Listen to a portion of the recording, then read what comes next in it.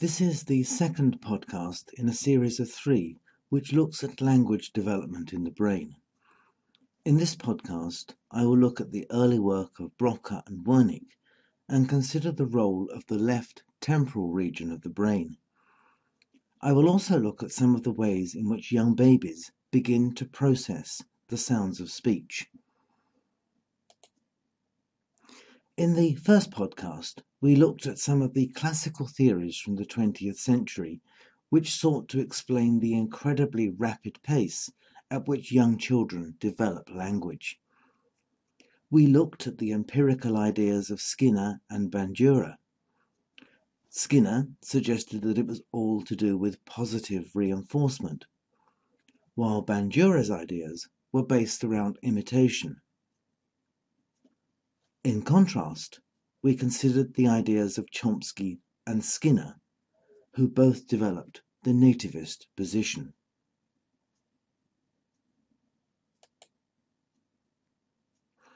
Early brain studies by Paul Broca and Carl Wernicke identified an area in the left part of the brain that, if damaged, had a drastic effect on speech production. This area is in the left temporal lobe, roughly behind the left ear. Paul Broca carried out a post-mortem on a patient who for many years had only been able to say one nonsense word. Whenever he tried to speak, he could only say tan, tan, tan, tan. When Broca examined the man's brain, he found that the part of the brain known as the left inferior frontal gyrus was damaged. He concluded that one area which is important in the production of speech is the left inferior frontal lobe. This part of the brain is now known as Broca's area. Carl Wernicke, also in the 19th century, worked with patients who had experienced strokes and who had difficulties in understanding spoken language. Their vocabulary was wider than Broca's patient, but they tended to speak nonsensical words and sentences. Wernicke discovered that this was caused by damage to the posterior region of the superior temporal gyrus, and suggested that this part of the brain affected our ability to understand and remember language. This part of the brain is known as Wernicke's area. We now know that most of us process language in this left temporal region of the brain. Even in newborn babies, we can see that the left hemisphere of the brain is more active in listening to speech than the right. There are a number of studies that look at what happens to the speech of children who damage the left side of their brain, and we give some details of this research in our book, Child Development and the Brain. Suffice to say here that there is some evidence to suggest that the left temporal region of the brain has a slightly different structure to other parts of the cortex, and that this allows for the incredibly rapid processing needed when speaking and listening. What is also becoming clear is that there are lots of different regions of the brain that are activated during both speaking and listening. Even newly born babies are using quite a number of different areas to process language, and these areas are spread way beyond the area of the temporal cortex. Another finding from neuroscience is that a huge amount of language occurs at a very early age. Although children do not start to say recognizable words until somewhere between 10 and 15 months, we have known for some time that they are able to recognize words much earlier than this. Since the 1970s, neuroscience has been telling us that even very young babies are able to process the sounds of speech and make complex decisions about the structure of the language they are hearing. Annette Karmeloff-Smith refers to the unborn child as the busy eavesdropper in the womb, which I think captures rather graphically the huge amount of listening and processing of language that takes place before birth. What babies are doing at this very early stage is listening to the language sounds around them and making decisions about what category of sound they are hearing. The sounds they are processing are called phonemes. These are the smallest units of language. Usha Goswami calls them the smallest grains of language.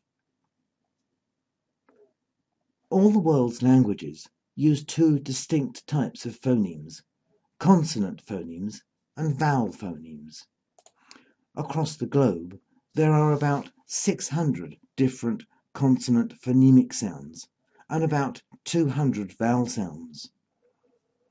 Individual languages, however, tend to use just a small number of these. English, for example, uses about 44 phonemes. Let's take a simple example.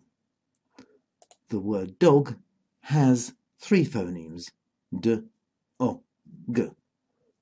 The word bath also has 3, b, a, th.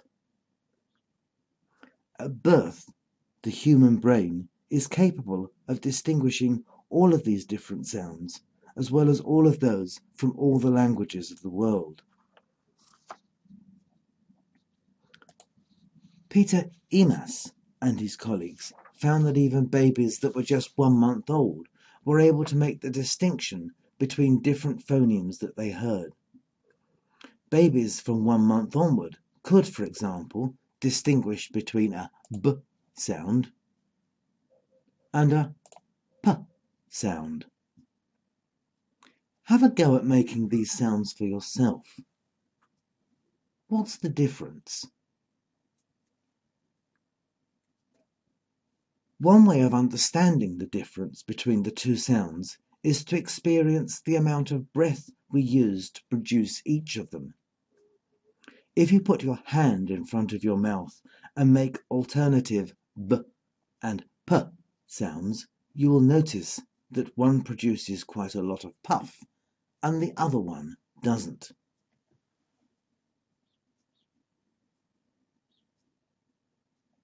The p phoneme is known as a voiced consonant, as to produce it involves the vibration of the vocal cords.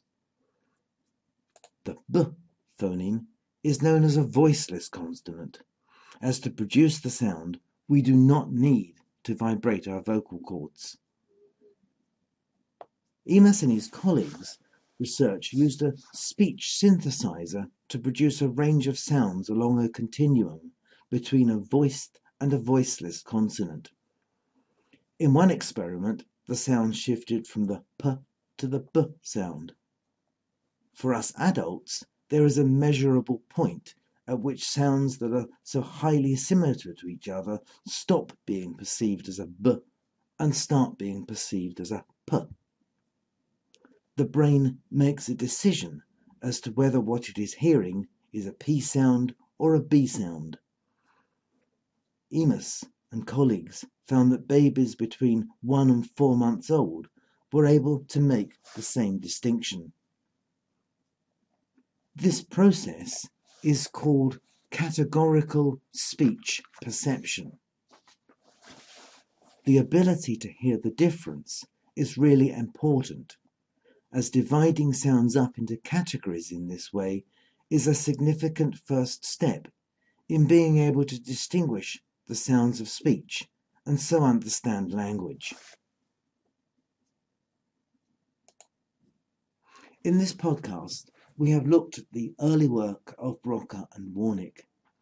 We have also looked at the way that babies begin to process the sounds of language and the way that they're able to make distinctions be able to distinguish between the different sounds.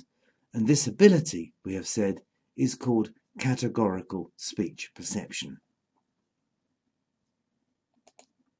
There is more information about this topic and others in our book, Child Development and the Brain.